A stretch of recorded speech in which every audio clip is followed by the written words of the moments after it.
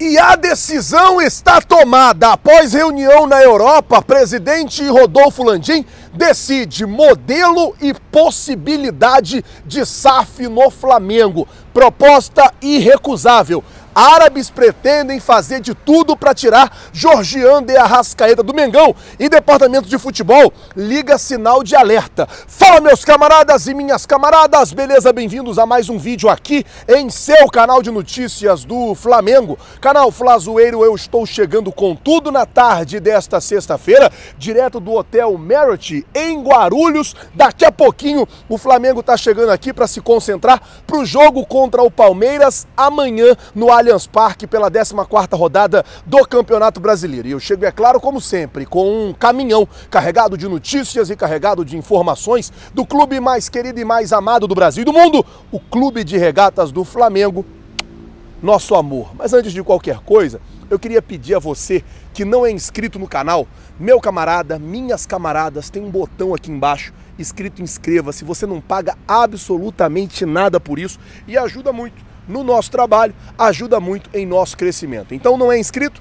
Botão aqui embaixo escrito inscreva-se. Você que já é inscrito já sabe, não deixa o vídeo continuar sem você dar o like. Então dá o like aí que vai ajudar bastante a gente. Bom, Flamengo embarcou ainda agora no Rio de Janeiro e daqui a pouquinho tá chegando aqui nesse hotel em Guarulhos. Lembrando que nós estamos aqui para fazer toda a cobertura da chegada do Flamengo para vocês. Relacionados do Flamengo para o jogo de amanhã. Goleiros, Matheus Cunha, Rossi, o goleiro Rossi está relacionado, é uma surpresa na lista dos relacionados do Flamengo. E também o Santos. Defensores, Fabrício Bruno, Davi Luiz, Pablo, Rodrigo Caio, o Wesley, que era uma dúvida se viria ou não, porque estava lá com uma gastroenterite, estava com um problema aí no estômago, a famosa diarreia, né? Vamos falar aqui o português claro.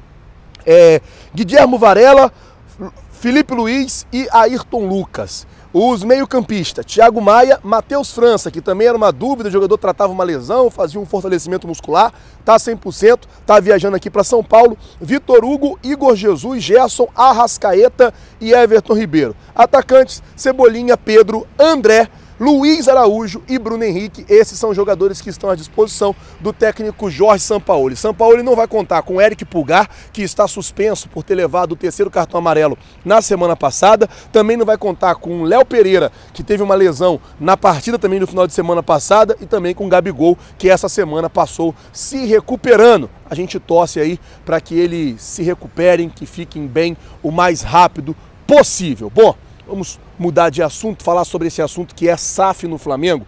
E daí eu vou perguntar a você, torcedor rubro-negro que assiste a gente. Você, o Flamengo também não vai contar com o Vidal, né? Arturo Vidal tá com uma infecção estomacal, é isso? Tá com um probleminha no estômago. Deve ser diarreia também. Vamos falar o português claro. Então pronto, tem o Vidal também, que infelizmente não está relacionado. Bom, fala agora sobre o assunto SAF e eu começo com uma pergunta.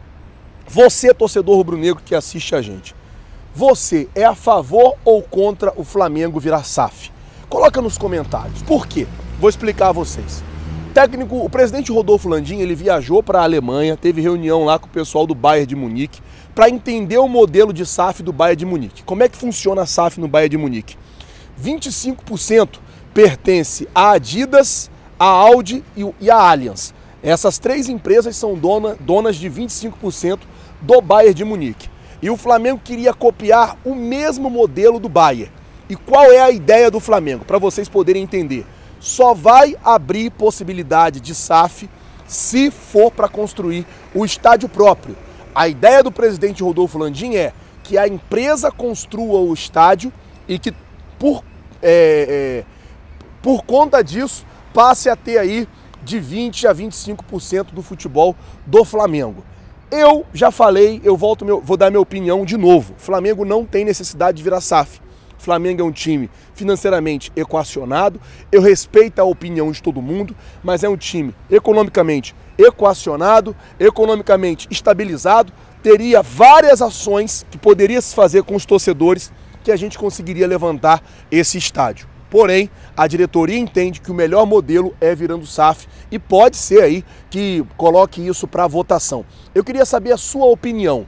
Você que é inscrito aqui no canal Flazoeiro, você é a favor ou contra que o Flamengo vire SAF? assim como é, por exemplo, o Bayern de Munique. Coloca nos comentários, lembrando que todo comentário é lido e respeitado. A sua opinião, não, Flazoeiro, eu acho que o Flamengo tem que virar SAF por isso, por isso, por isso. Ou não, não tem que virar SAF, e você explica lá o seu motivo, lembrando que todo comentário é respeitado aqui como sempre, beleza? Bom, como eu disse, daqui a pouquinho o Flamengo tá chegando, mas agora eu quero falar sobre Jorgian de Arrascaeta, porque o sinal de alerta está ligado dentro do departamento de futebol do Flamengo. Isso porque tem clubes, não é um clube só, árabes, que estão interessados no Arrascaeta.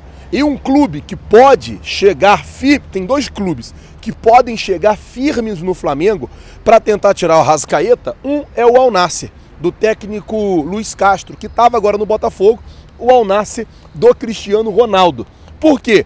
O Luiz Castro, ele já conhece o Arrascaeta, já viu o futebol do Arrascaeta. E o outro é o Al Hilal, de Jorge Jesus. O Arrascaeta foi um jogador importantíssimo para o esquema e para o sistema do Jorge Jesus no tempo em que o técnico esteve aqui no Flamengo. Então, o Flamengo está com o sinal de alerta ligado e o Arrascaeta, ontem, ele deu uma entrevista, até falei sobre ela hoje de manhã, onde ele falou, olha, eu não estou pensando nisso, mas quem vê isso é o meu empresário. Sondagem sempre tem. Ele confirmou que existem as equipes sempre sondando ele. Então, o alerta nesse momento está ligado dentro do Flamengo, uma lupa em cima do Arrascaeta sobre a possibilidade de chegar a uma proposta que, na Arábia já fala disso, irrecusável pelo jogador. E aí tem duas equipes que saem na frente pelos técnicos já conhecer o Arrascaeta. Uma, o Al Nassr, Cristiano Ronaldo e o Luiz Castro. Mas assim, imagina um time com Cristiano Ronaldo e Arrascaeta. E o outro, o Al Hilal, que é a equipe do técnico Jorge Jesus. E ainda tem a equipe do Benzema.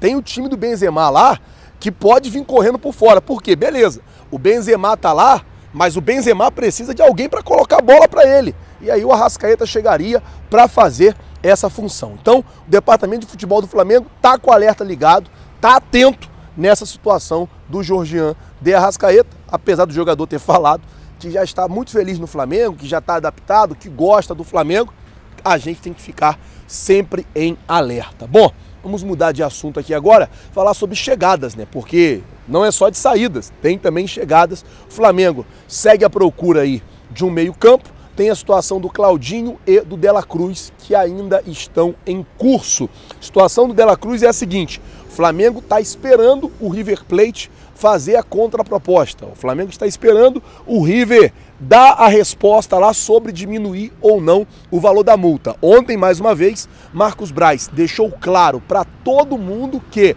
quer contar com o Claudinho, quer contar com o Dela Cruz. Falou, olha, o Dela Cruz sim é um jogador que interessa, a gente quer contar com o jogador, a gente está esperando o jogador. O Flamengo não fez questão nenhuma de esconder essa contratação. Agora, vai depender muito do River Plate aceitar os termos contratuais do Flamengo e o valor que o Flamengo está oferecendo. Informação que a gente tem é que o Flamengo até aceita aumentar um pouquinho, aumentar um bocadinho só o que o River pediu. Agora vai depender dos argentinos quererem a proposta do Flamengo e quererem voltar à mesa, voltar a sentar com o Mengão para uma negociação, tá certo? Bom, Flamengo já saiu do Rio de Janeiro, daqui a pouco pousa aqui no aeroporto de Guarulhos, é bem do lado aqui do hotel, é bem pertinho, vai chegar aqui, vai se concentrar. Amanhã tem um jogo importante contra o Palmeiras, o Flamengo precisa ganhar essa partida, precisa vencer esse jogo. Tá rolando toda uma pressão para cima da arbitragem por conta de tudo que vem acontecendo com o Palmeiras, uma pressão muito grande, tá rolando para cima do árbitro e é claro que nós vamos estar lá fazendo toda a cobertura desse jogo para vocês, tá bom? Você que não é inscrito no canal, tem um botão aqui embaixo escrito inscreva-se, se inscreve no canal, é muito importante, acione o sino da notificação, deixa o teu like. Você que quiser acompanhar a chegada do Flamengo aqui, a cobertura vai ser lá no nosso canal secundário, Redação Ninho, tá? Não vai ser aqui no nosso canal, vai ser no Redação Ninho, toda a cobertura da chegada do Flamengo aqui no Merit, é isso, Letícia, o nome?